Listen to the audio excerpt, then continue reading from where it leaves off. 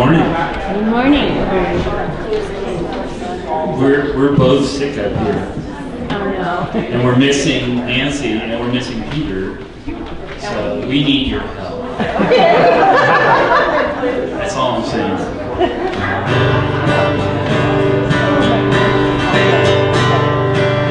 My destiny and in my doubts, in my failures and won't walk out. Your great love will lead me through. You are the peace in my troubles. You are the peace in my troubles.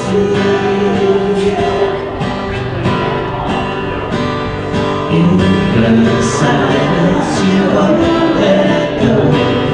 In the questions you will go.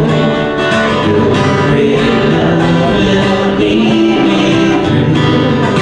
You are the peace in my troubles. You are the peace in my troubles. My lighthouse, shining in the darkness. I will follow you.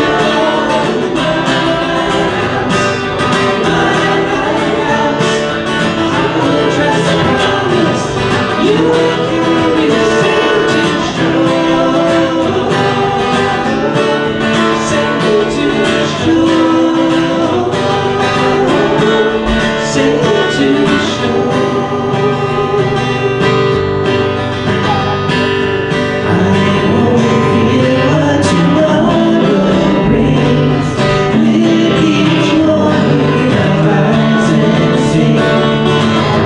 God's love will lead me through. You are the peace in my troubles. You are the peace in my troubles. My lighthouse, shining in the darkness. I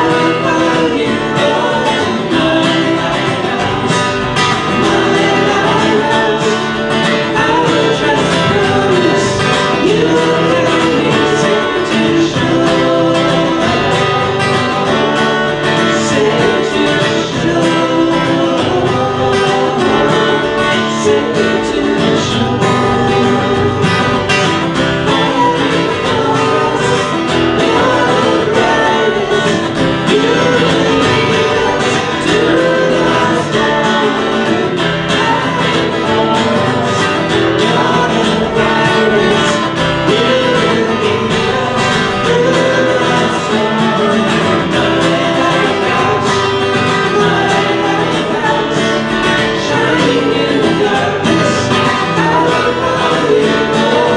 My lighthouse, I will trust and promise. You will carry me safe to shore.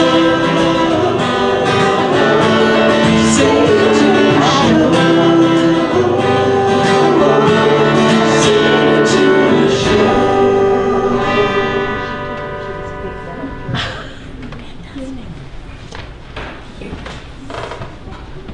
Good morning. I greet you in the name of our Lord and Savior Jesus Christ. Welcome as we gather to worship on this Lord's Day. And as we gather, I invite you to fill out the registration pad that you find at the end of the pew toward the aisle. Just take that, sign it, and pass it to those who are sitting with you in the pew.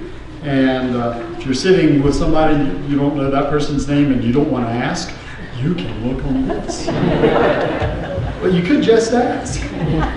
Also, if you have a joy or a concern that you'd like to share with the congregation and have lifted in prayer, you can fill out one of these rectangular cards you see in front of you in the pew. Around the time of the children's moment, I'll try to remember to ask you to hold those up, and then one of the ushers will collect them and bring them forward.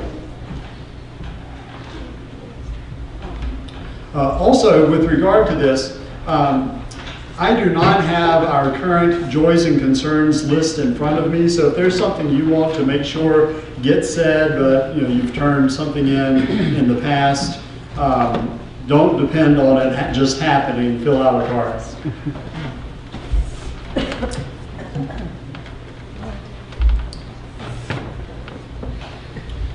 Are there any special announcements?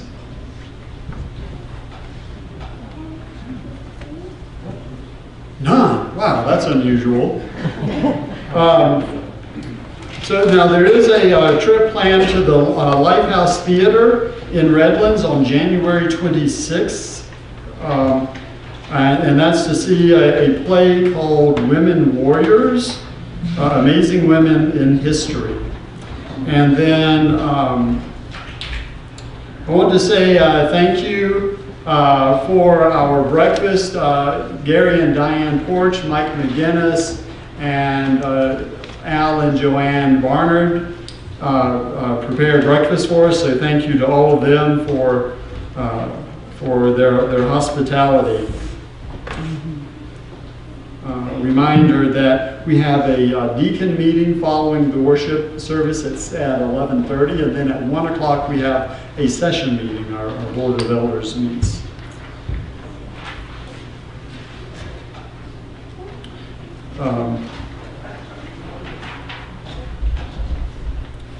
So a little disclaimer for the service. I had hernia surgery on Wednesday. So if anything's just not right, please cut me a little slack. Anesthesia brain or whatever. But anyway, it's good to be here and be with you. Let's see. And all of that said then, let us prepare our hearts and minds to worship God.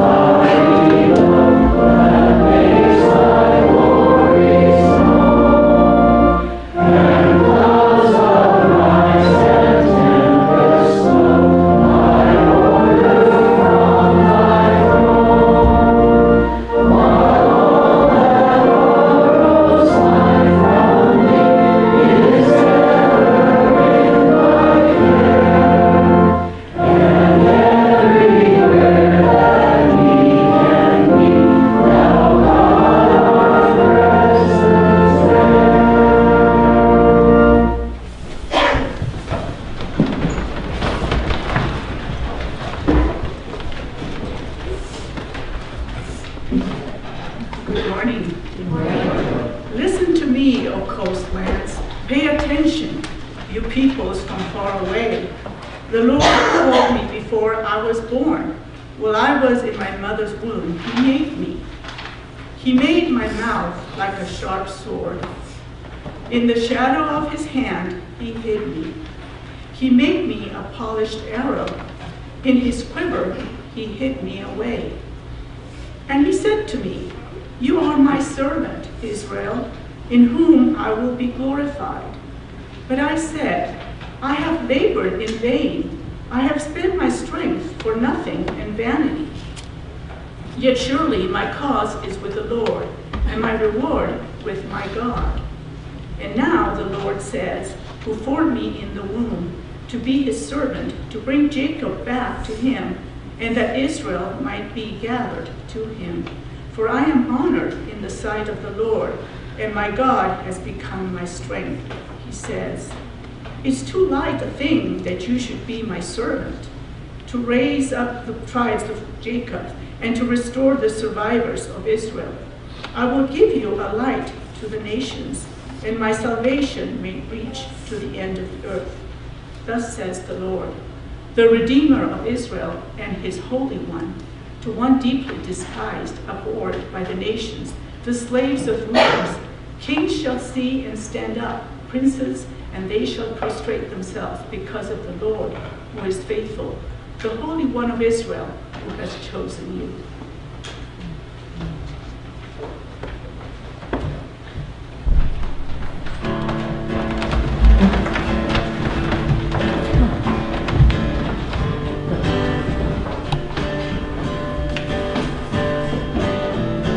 I could just sit and wait for all your goodness, hope to feel your presence. I could just stay, I could just stay right where I am and hope to feel it, hope to feel something again.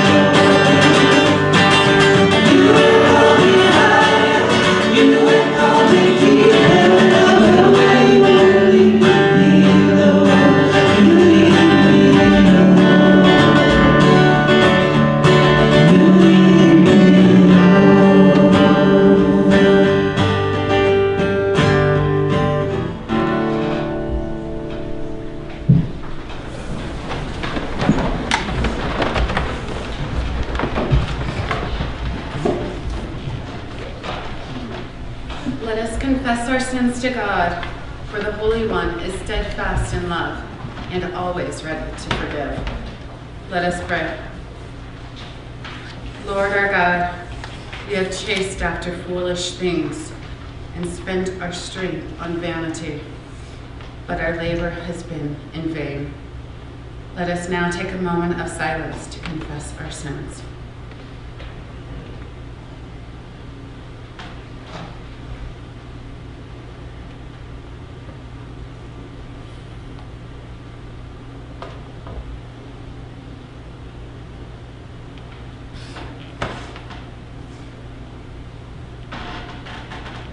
Deliver us from arrogance and forgive our self-concern, that we may find our reward with you as servants of your dream. Through Jesus Christ we pray. Amen. Amen. Beloved, you are forgiven in Christ, the Lamb who bears our sin. Happy are those who put their trust in God and delight to do God's will. For God makes our footing sure upon the rock of Christ. Now let us stand and share that forgiveness by singing Gloria Patri.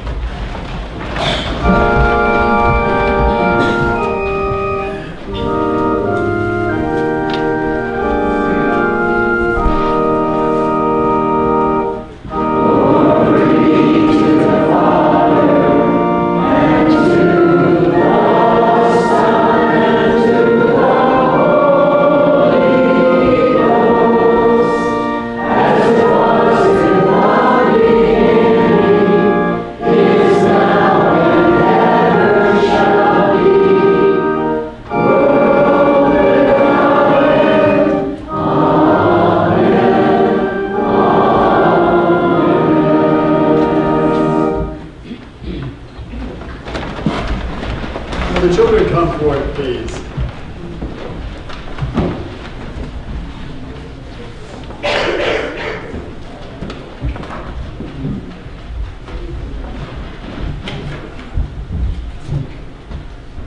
Here you go.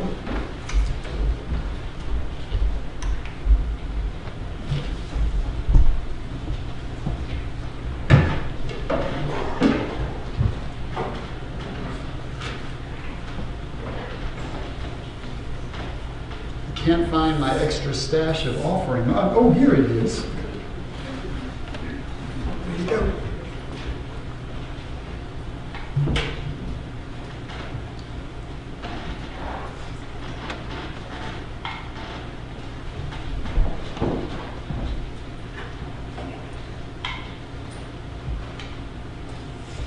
Okay, thank you everybody. Now, I want to tell you a little bit of a story where have you heard John the Baptist? Okay, and John the Baptist told about Jesus coming, and there's one day Jesus is walking by, and John's already baptized him, and he says, "Look, the Lamb of God."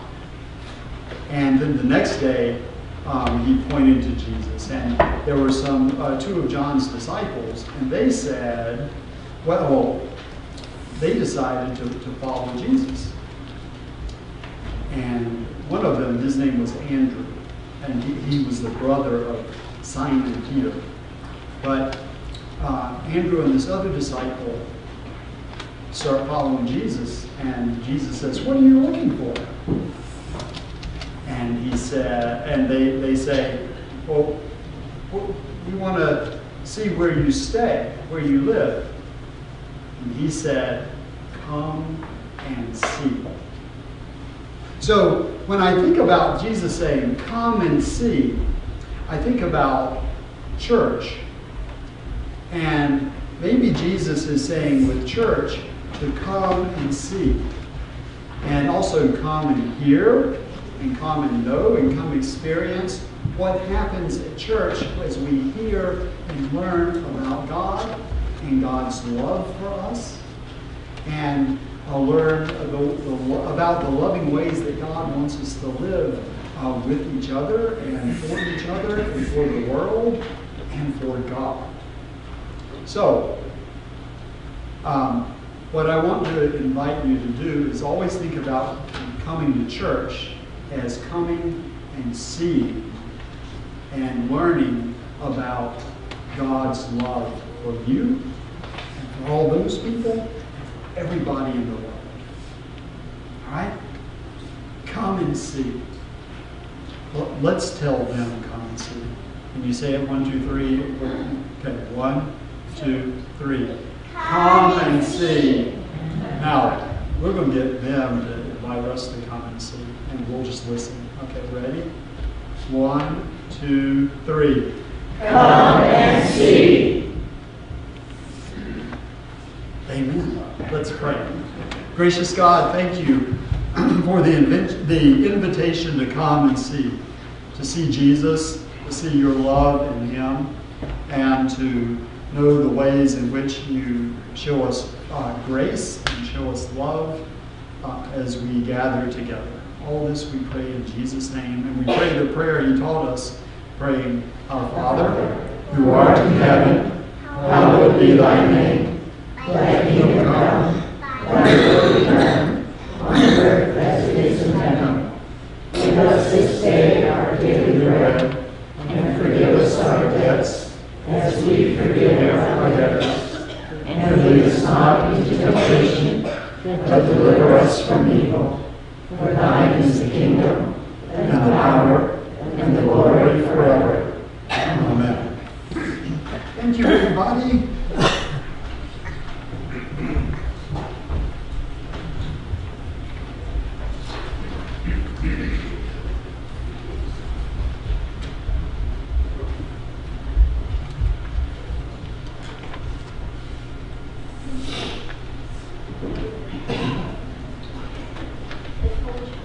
If you have a Joys and Concerns card, you can hold that up, and one of the ushers will collect those and bring them forward.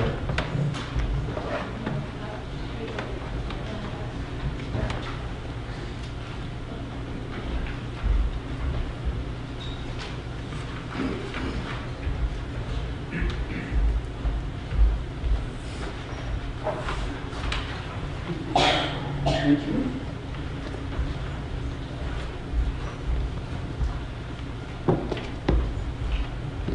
Thank you again.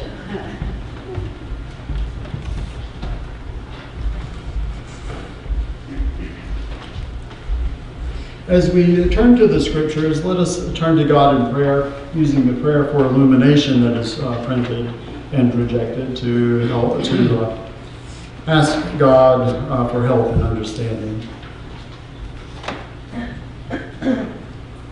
Come, Holy Spirit, heavenly dove, open our ears to the truth of your word, that the testimony of Christ may be strengthened among us, and the glad news of deliverance revealed. Amen.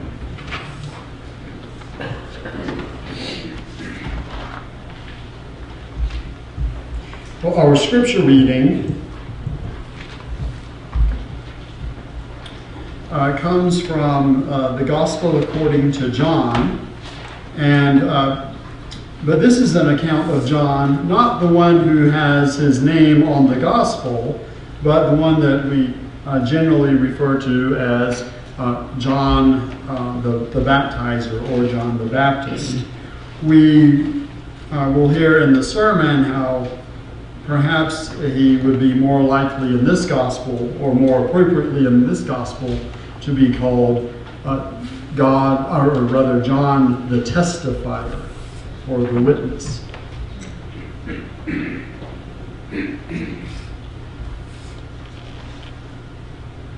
The next day, John saw Jesus coming toward him and declared, "Here is the Lamb of God who takes away the sin of the world. This is he of whom I said, 'After me comes a man who ranks ahead of me, because he was before me.' I myself did not know him, but I came baptizing with water for this reason, that he might be revealed to Israel."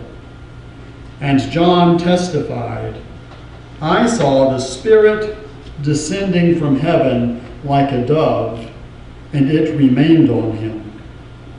I myself did not know him, but the one who sent me to baptize with water said to me, He on whom you see the Spirit descend and remain is the one who baptizes with the Holy Spirit.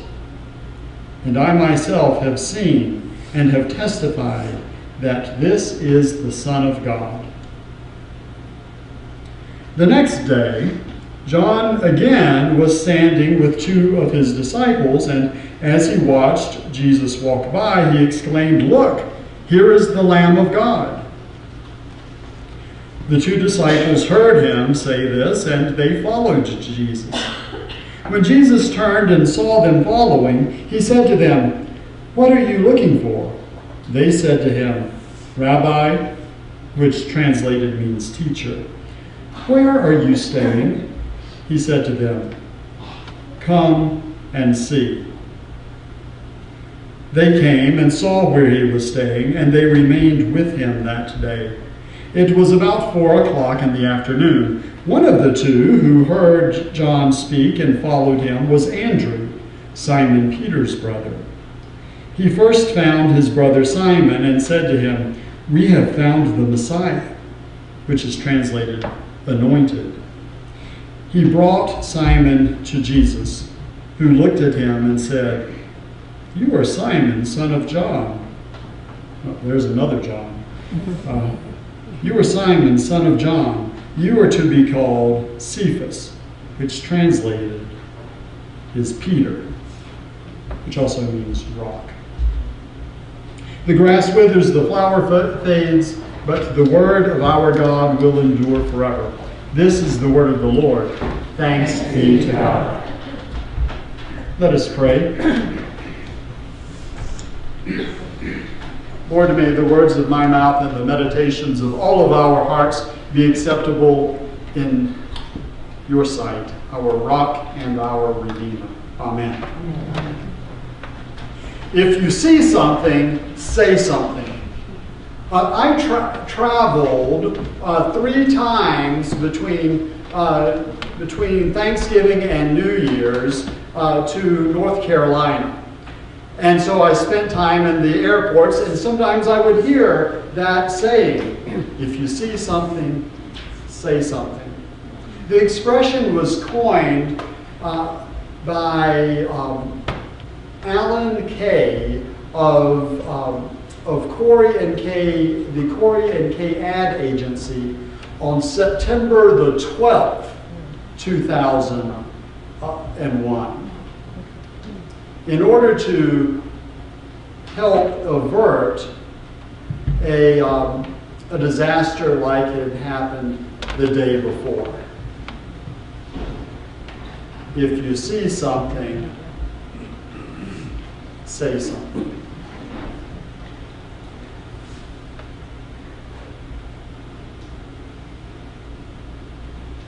In our text today, we see John the Baptist, or traditionally called John the Baptist or the Baptizer. And we hear that his calling is to see something and to say something. But instead of seeing something and then saying something in order to avert a disaster or some calamity or crisis, it is to see something and then say something in order to illumine the grace and the love of God. Now, John, in Matthew, Mark, and Luke's Gospels, is called John the Baptist or John the Baptizer, and it's his job in those Gospels to baptize the people of Judea who are coming to him in preparation for the coming of Jesus. And it's his job, when Jesus comes along, to baptize Jesus. And that then prepares Jesus for his ministry as it begins. But it's a little different in the fourth gospel, in John's gospel. In John's gospel, he does indeed baptize, and that's part of his work, but that's not his real role. His real role is to testify, to bear witness. And so it works a little differently in John's gospel. It looks like this. God has said, okay, John, you are my witness, and you are going to baptize, and you're just going to start baptizing people, and then all of a sudden, you're going to baptize somebody whom you don't know, and you don't realize there's anything special about him, but all of a sudden, when you baptize him, it's as if the heavens are open, and you're going to see the Spirit descend upon him, the Holy Spirit descend upon him, and stay on him. And you will know that he is the one who will baptize with the Holy Spirit.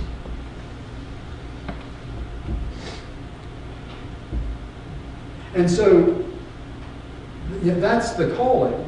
And when that happens, and John sees that, rather than like Matthew, Mark, and Luke, his work being pretty much over, it's now just starting. Because his real job is to see something and say something. To see the grace and love, the revelation of God's very self coming into the world, and say something and say, here's the Lamb of God. Here's the Son of God. Here's the one who came before me and therefore is greater than me, even though he's come after me.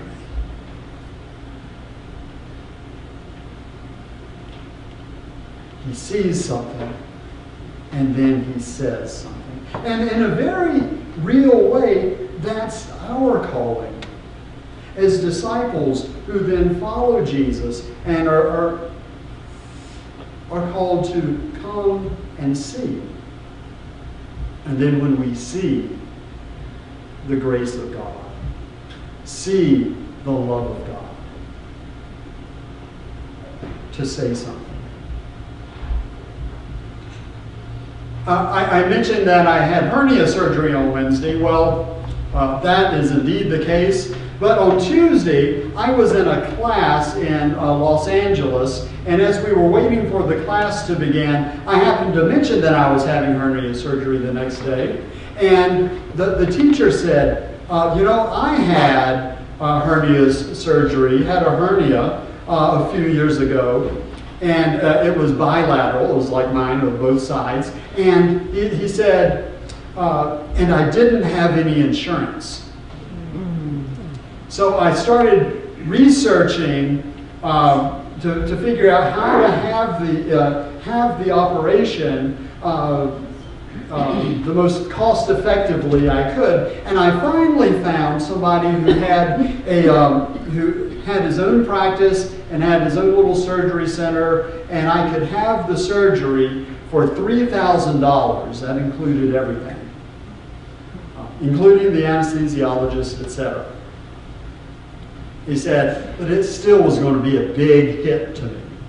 And he said, but I was teaching a class at the time, and I told the class about what was going on.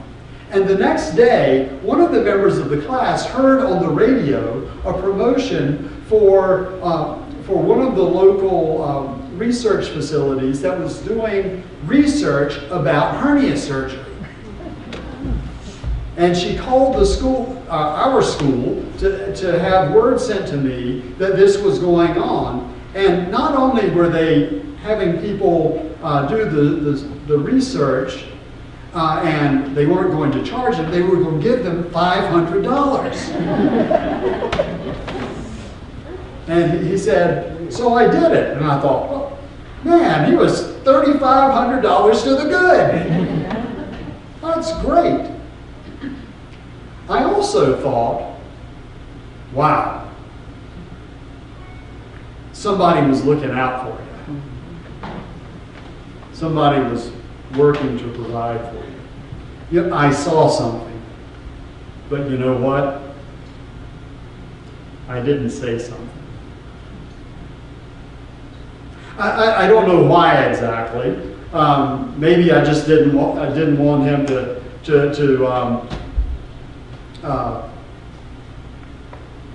think I was kind of crazy. Because I think maybe he wasn't able to see that same thing.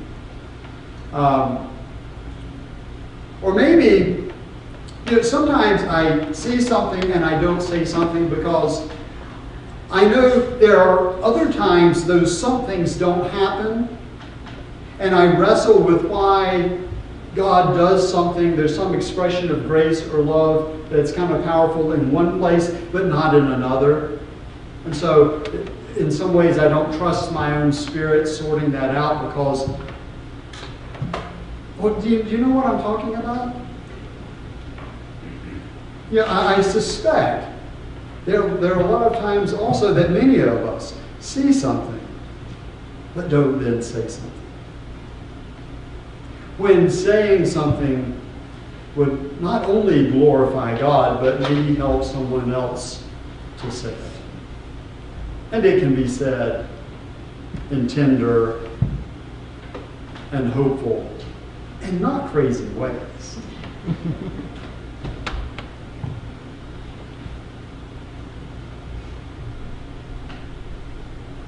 If you see something, say something.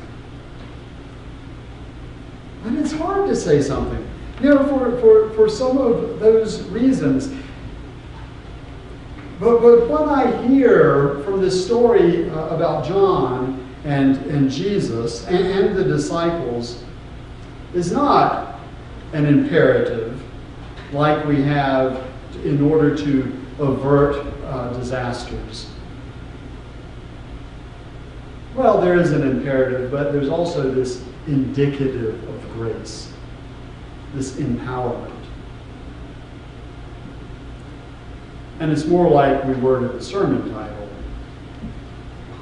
If you see something, you can say something. When we see God's glory, when we see that grace upon grace, when we see that love of God, that revelation of God at work in the world,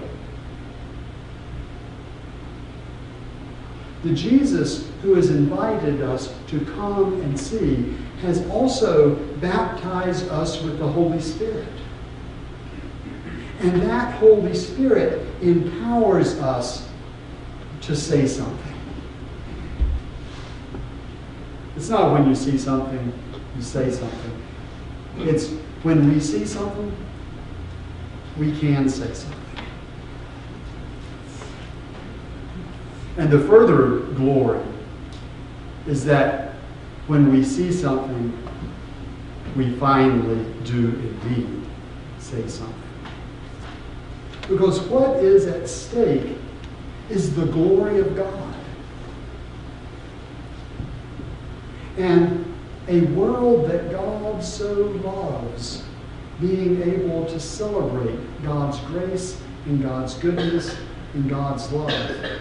God's self-giving revelation of who God is to you and me and this whole world that God loves. That's what's at stake.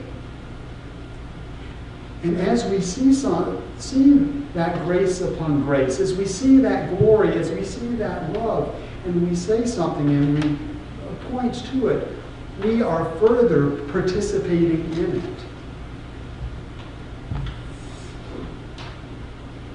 And being a part of that, something that others can see or hear or touch or smell or taste or experience.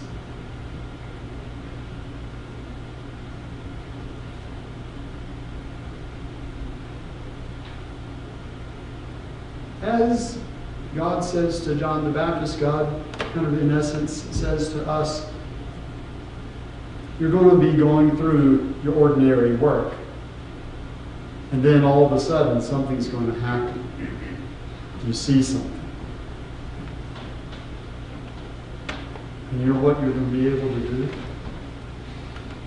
You're going to be able to say something. Because that's who you are. Not only because you're a human being. You know, we're always seeing things that happen in our lives and then saying something about it and telling, you know, just kind of ordinary things, and telling stories around the water cooler or around breakfast or whatever. But it's also who we are as those disciples who have heard and answered the call to come and see. Amen.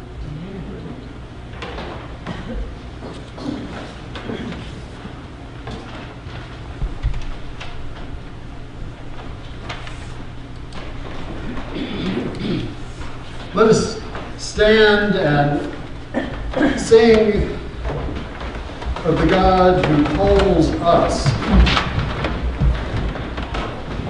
to come just as we are, to come and see and be transformed by the very revelation of God in Jesus Christ.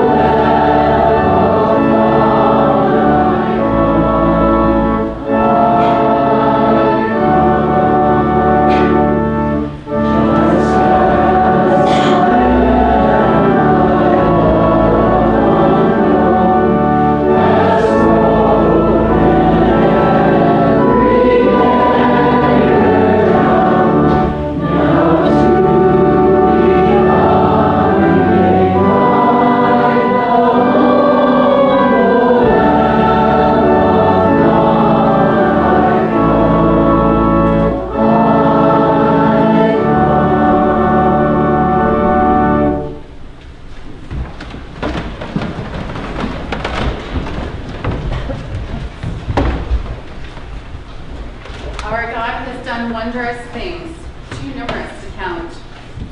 Through steadfast love and faithful care, God enriches us in every way. Therefore, do not delay.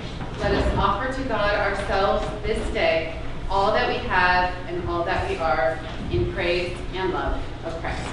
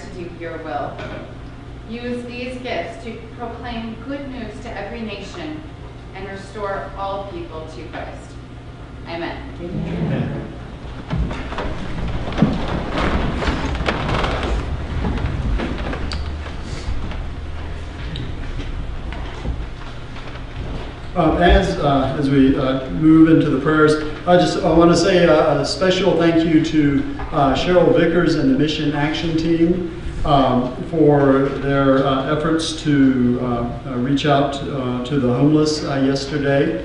I'll have to say it was for them a disappointing outreach because there was a little response. But I want to say that any efforts in that direction are something that is seen and that can be spoken of. Let us pray. Gracious God, we thank you that you are the one who reveals yourself to us in efforts of outreach and those coincidences that our faith causes us to consider not so coincidental.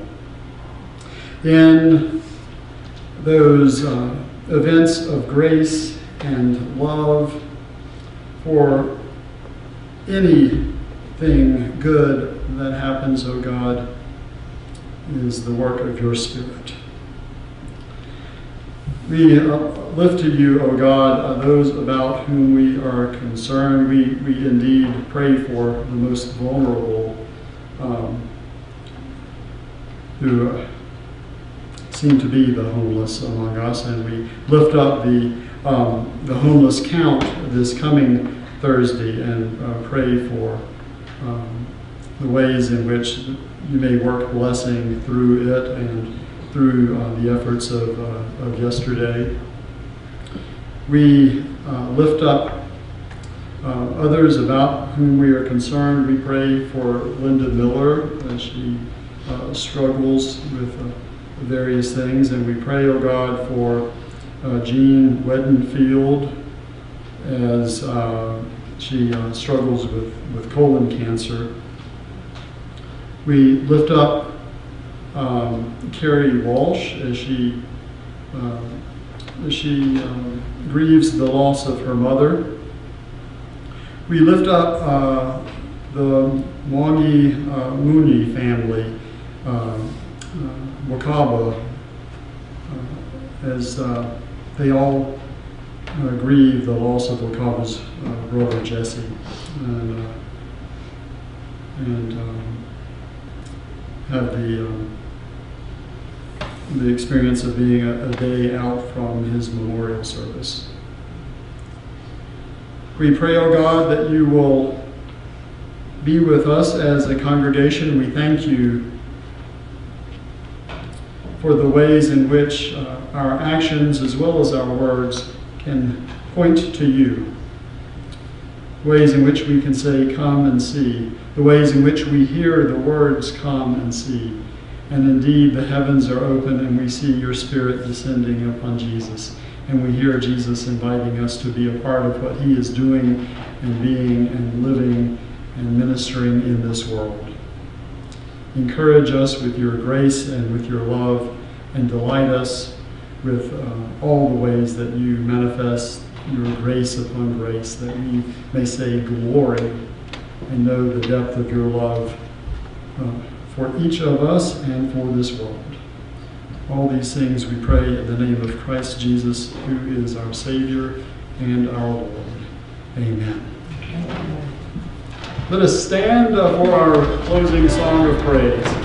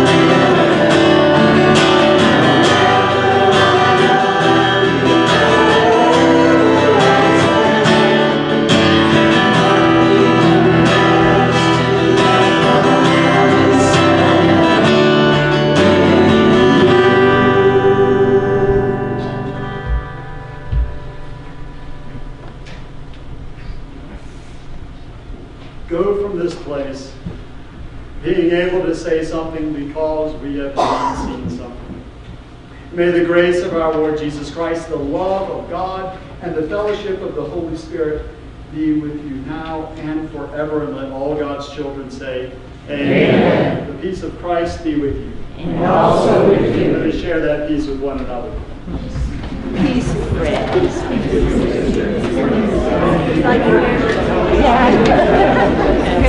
Oh, they're at